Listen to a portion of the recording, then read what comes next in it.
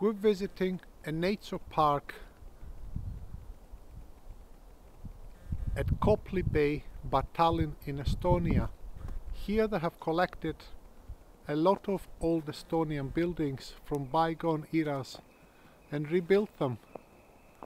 So you can pay your ticket, it's €3 in March 2011, and you can visit this beautiful nature park set at Kopli Bay.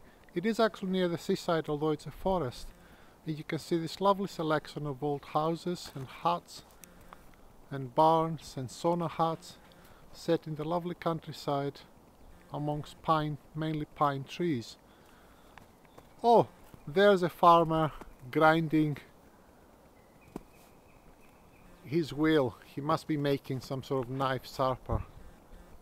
Very interesting. I wonder if they imported him as well.